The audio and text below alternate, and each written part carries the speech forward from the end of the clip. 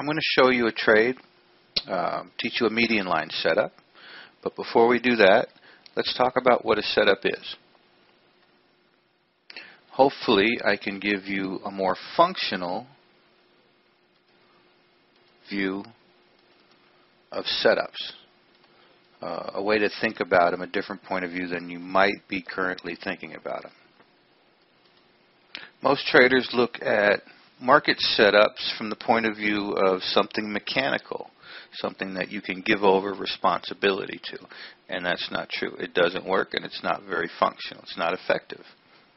So let's look at what a setup is. Let's see if we can change our view of setup. Let's just start with understanding setups. What is a setup? It's a set of conditions that come together in such a way that allows you to realize your objective. Plain and simple, or your goal. So, first things first.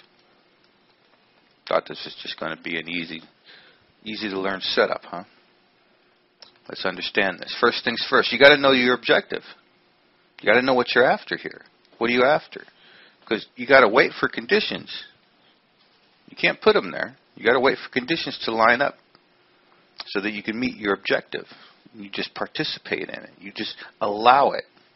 So, for instance, my objective on a trade is basically I'm looking for a 3-to-1 risk-reward ratio. Your objective can be whatever. 1-to-1, 6-to-1, a new swing, an adrenaline rush, whatever.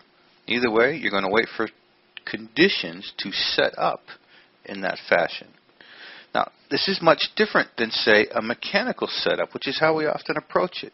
A mechanical setup is like a chemical reaction, right? You get the right chemicals set up for a match, boom, it's going to produce a consistent result. You're not going to get that here in the market because it's not fixed. It's a moving, flowing thing. You're never going to get the exact same circumstances to appear. It's always going to be new. So for something fixed like a chemical reaction, sure, we can expect a certain result. This is why all your back testing and all the systems that have ever been built are, mostly random, right? Because they're isolating different circumstances all the time. So let's understand this about a setup. So this kind of setup is more like a setup of, let's say you wanted to go outside and fly your kite or go outside and go surfing, right? You will have to wait for conditions, which would be what? The wind, the waves. You'd have to wait for them to set up a certain way in order for you to get what you're after there. That's a setup. Now notice in this case, you can't force these conditions to do what you want. You have to wait. The only way you can put these conditions in place is if you mechanically simulated them in a wind tunnel or a wave pool or something. You can't mechanically simulate the market in real-time trading. So that's the basics of a setup. I'm going to understand the essence of things. I'm going to define things like swings and the process of swings and isolate them and work with them. And I'm going to wait for conditions to come together to align in such a way that will allow me just to participate. I don't do anything. I just go along for the ride. But I have to wait for the positions. It's not a forcible thing. So let's look at the setup finally, okay? It's going to look something like this. I'm going to have a market that's heading down, right? And then as it comes up, it's going to come up in smaller swings. These red swings are smaller than the blue. So what this is basically telling me is that the blue wave here, buyers were not willing to step up. But here, as price is working its way up, we have buyers stepping up and sellers not hanging on here. And so I'm waiting. I have no idea what this market offers me, but I can view this market and use some very simple tools like a multi-pivot line, like so. and I can wait for sort of a confirmation. This particular setup has the minor swings finally given up, making a new low, and just like Andrew's normal 5 basic rules, you zoom a line, you're liable to come back and retest it. There's a high probability, right?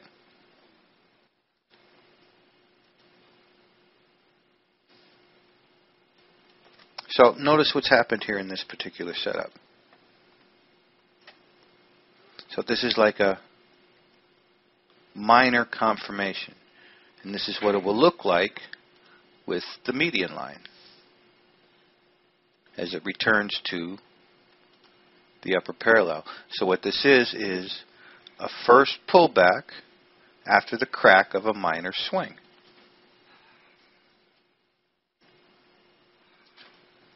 And that's it. That's what the setup looks like. So that's the model. So let's go look at it in price. Price will always look a little bit different.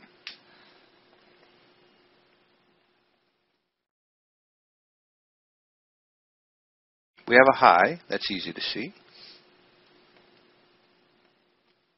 We have a low. That's easy to see. And so this is our big swing.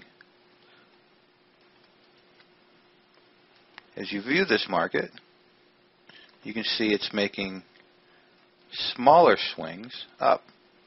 Buyers step in, sellers don't hold.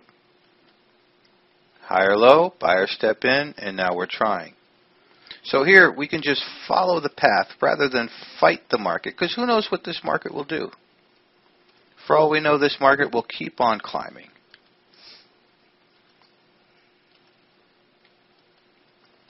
All I'm looking for is conditions to set up for a 3-to-1 trade. I have a trade here to get long, but it doesn't look like it offers me 3-to-1, so it gets thrown out. So now we have conditions, and we just watch. Until they set up, forget it. So now we look at the setup. As you watch price, you can see it. Come back and test, and switch. So now we have a crack of the minor, and you can see how our median line comes into play. All right? So we're now looking at A, B, C. Price doesn't have to come back. It can keep going, but conditions have set themselves up for me. And even if I look close here, you know, I can see where they were climbing. You can see the outside bar. We can see right where they give up. Right there. You can see them. They were climbing, floating. They tried, give up, retest, boom. So conditions are set. As price comes back, I now have a place to think about an entry. My conditions will look like this. If I enter in somewhere in this neighborhood, put a stop above this, we call that a wash, about 30 ticks.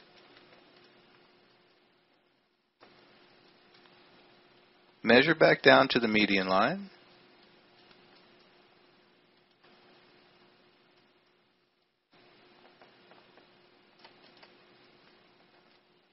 Although my screen's not cooperating. Measure back down to the median line, and we can see I have over 100 ticks. So that's 3-to-1. Conditions have now set up for me.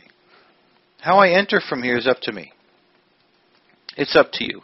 I have a stop, I have the flow, and I have the frame. Right? So understand what I'm doing here. First pullback, and this is sort of a confirmation. So me, I like to enter in here. It's no different than if you decided to then wait for more confirmation. And you can get more precision with this. Right? There's a danger in getting more precision. It's just we keep looking for the holy grail. What's more perfect? The more perfect line, the more perfect setup. Understand the conditions in place. Understand the flow. The tide is flowing down. Will this trade work or not? We don't know, but it's not guesswork at this time. It's different when you're guessing, and you know when you're guessing. I'm not guessing. I may be wrong, but I'm not guessing. And so don't get caught up on which bar, which test, which retest. You can wait for confirmations till the end of time. See, there's another one. There's another one. And so that would be an entry with a stop, risking about 30 ticks, with a target of the median line. You stretch one extreme, this is the center. Price has a high probability of reaching the median line. And that's the plan.